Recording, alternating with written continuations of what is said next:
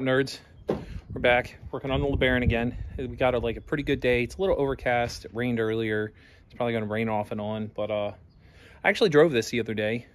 We took it out. I took it down, put some gas in it, did some burnouts with it, bounced down the road because the air shocks are not working at all. So I'm going to see if a couple of my friends have some springs that they can sell me really cheap, or, you know, see if somebody on one of the message boards has something, or see if I got something laying around I can slap in this thing just to get it up off the bump stops, and then throw some used shocks in it, or see whatever I got laying around and put in this thing, because I'm trying to do this as cheap as possible. And then but anyway, I got back, I was doing a pull and it started charging at like 18 volts, and I was like, that's probably why none of the lights work on this because they're all burned out. So I'm going to put in the voltage regulator that was hooked up to this, but it was hooked up in junction with the PCM. So I'm going to delete the one that's hooked up to the PCM. I'm not sure how I'm going to do it yet, but I'm going to hook up the Mopar voltage regulator and go from there. See if that makes it charge consistently. And if not, then we'll have to figure out another option. But let's get started.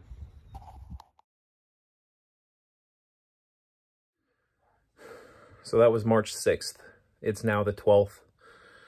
I troubleshot this car back and forth. Tried installing jumper wire directly from the battery to the voltage regulator. Tried reinstalling the PCM control. Long and short of it, I think I fried the alternator when I installed it. So my wife, for years, you know, has always told me whenever I have an electrical problem, double check your grounds. She's always nagged me about it. Double check your grounds. You know, like a car won't start, double check your grounds. Headlights don't turn on, double check your grounds. The fuel pump died, double check your grounds. And I would say about a third of the time she's right. So when I came in and I was like, oh man, I don't know what's going on. The car just started overcharging. She's like, you should probably double check your grounds. And I was like, it's not the grounds, honey. It's not the grounds on this. So I was taking the alternator off, and there's a ground lug directly on the alternator. I thought it was just a little mounting bolt, but the alternators on turbo Dodges are isolated. So there's a little 8mm bolt that is a grounding lug, and it was melted. And I was like, that's probably not good. So I fried the alternator. So I went, bought a new alternator. I'm going to return my voltage regulator, exchange it out. Well, the problem is, yesterday it was 60 degrees. Today we have 5 inches of snow outside. I left the hood open on the wagon. I've been working on it in my barn because my garage, of course, is full of storage in my NYG. So now the engine bay is full of snow. And I don't want to go out and work on it right now. But I think what I'm going to do is I'm going to go find a hairdryer or something and try and melt out some of the snow. But it's like, I think it's like 28 degrees and dropping outside. It's going to get down to 16 tonight. It might get up to 40 tomorrow. And it's still really windy. So I don't know how much I'm going to get done. But, you know, I'm not going to get anything done by just, you know, moping around and drinking coffee in the house because it's snowing outside. So I'm going to take off my shorts I was wearing and put on some long pants and see what I can get done. So I didn't exactly shut the barn door yesterday, and it's not like it would have done much. So like everything's coated in snow. Everything. Like the engine bay, all the wiring crap I've done. I tried putting a neon alternator in here. I don't even know where to start with this, but might as well just get started. So that was really annoying, but I'm done. I got it charging. I'll explain everything that happened to this. I'll show you some of the process I had to go through to fix it. It took me entirely too long to figure out that I had multiple broken parts that were conflicting. So thankfully it's charging now. It's getting good voltage, and I can start the process from here to addressing the suspension on this and getting myself, or not myself, my wife, a very nice summer cruiser. So let's continue to get into this. Gotta forgive my talking today. I'm not having a good day with my speech. Anyway, this is the alternator that I bought to replace the original one, and it's actually bad. So I took it for a test drive, came back, it wasn't working. So I talked to a few people. They said to check the field wires. These are the field contacts. They said that if it is an open connection where there is no connectivity between these two, that means that the alternator is bad internally. So this is a neon alternator I had laying around that is good. And I have my voltmeter set to check connectivity, or I forget what they call this term. But anyway, you know, when it senses zero resistance, it makes a tone. So there's one field wire, there's the other. So the field wires are still good on this one. We're right here. It's open connection, which means that the field connections are not good on here. If you check the ground between these, it's good there. Nothing there. Now there should be a connection here as well. So that was one of the things I had bad. The other issue I ran into is that my voltage regulator was fried, and then the new one I bought also got fried because it was wired incorrectly.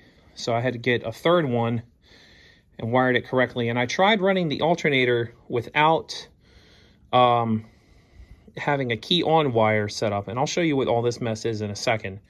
I tried running it without a key on wire, and it would not charge the car. So this alternator in this car, the one for an 86, is not a self-igniting or self-exciting alternator. It needs a key on to the regulator to charge.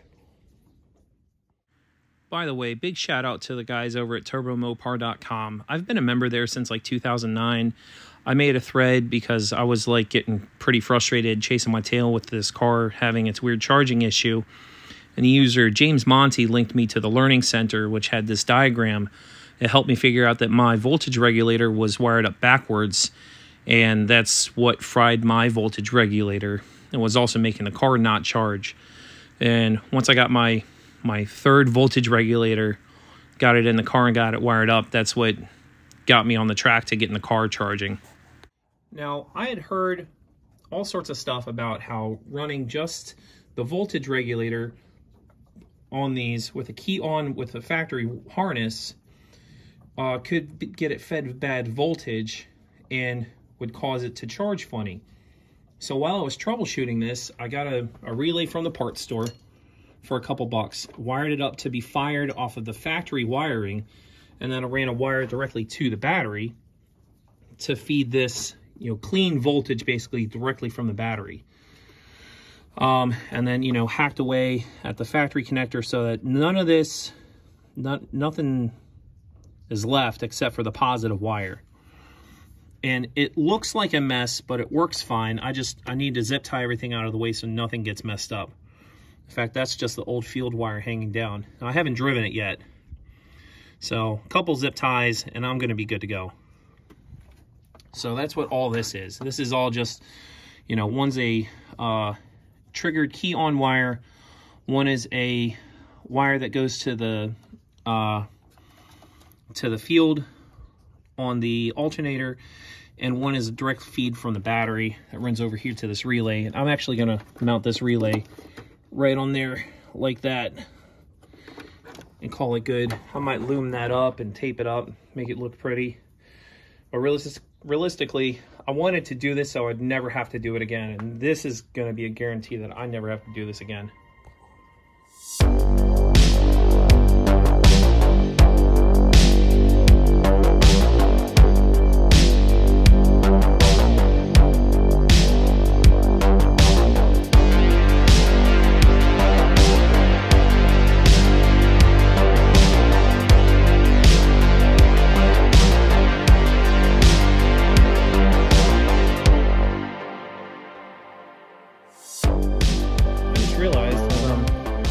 up that I never told you how a relay works or how to wire it up.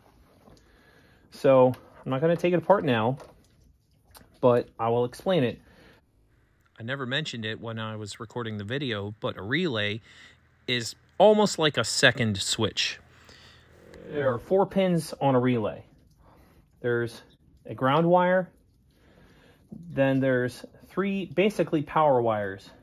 There's your high voltage feed, that's going to come, it should have a fuse on it. I don't, because I'm living a little dangerously. And I have that feeding from the battery. Then there's the wire that goes to the device that you're triggering. So this is used as a horn relay normally. You could also use it for fog lights or headlights or anything that you want to power off with high voltage, but your source, you don't want to have a lot of voltage going through it. And then this is the trigger wire. And I'm going to put up a little picture of what it looks like. You can pause the video if you really want to see what it looks like.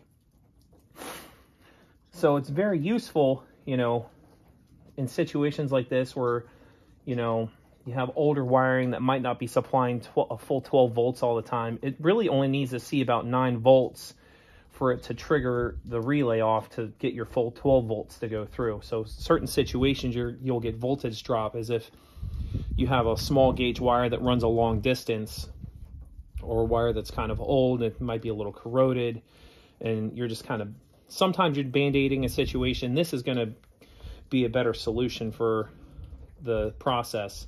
These do need a good ground, so I have a self-tapping screw I just ran into the fender wall over here. So for all these terminations that I made to plug into the relay, I got these from Walmart a while back, and they fit onto the connections of the relay perfectly. You could even grab a relay from the junkyard, grab a handful of them from the junkyard, just in case they're not any good. Let's see, yeah, we can get that to focus. And then to crimp them, I just use this part of the pair of pliers, and these are Harbor Freight pliers because I lost my good ones, and bought these because I was, you know, in a bind on a road trip, and just stuck them in there, and you'll give it a little hit and crimped them down. You know, so for a couple bucks, you could be on your way to being, you know, getting some wiring done. And all I'm going to do is wrap some tape around this because there's, you know, 12 volt connections, and if they happen to touch a ground, they could arc out. And, you know, my wife's going to be driving this. If it was me, I'd probably just leave it open, but my wife's going to be driving this, and I don't want her to yell at me on the side of the road. Why isn't the car charging? You don't love me. You're trying to get me stuck in Kansas or wherever she's going to take this thing. She'll probably never take it that far, but, you know, I just don't want to hear it. But this is also a decent solution where if I need to troubleshoot it in the future, I'll be able to just, you know, pull the pins off and put my wire meter on it. And there, it's just kind of out of the way. So anyway, check the charging voltage on your car. It's pretty easy. You just got to start it.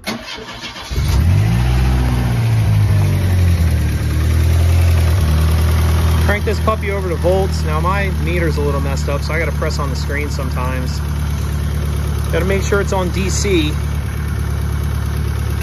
Tuck that into the ground. Tuck that onto the positive side. 1447, that's kind of what you want to see, especially if you're using the external regulator. If the ground is bad, the voltage goes up.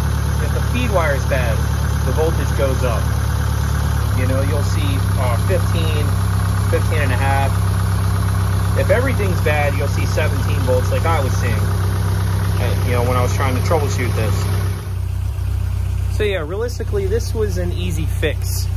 It's just, I was dumb and kind of chased my tail around rather than just, you know, fix the actual problem. I also did not diagnose it properly. You know, I had my new alternator was bad, but I did that. And then my voltage regulator was also bad. Side note, it is possible to mount a neon alternator on one of these. And if my voltage regulator had been good, I'd have been running that right now. But my voltage regulator wasn't good and I didn't know it. So Anyway, I guess what's next? I'm probably also going to upload the video I took of me driving this to the gas station, and, you know, then doing some burnouts while I was driving. This had a torn vacuum line.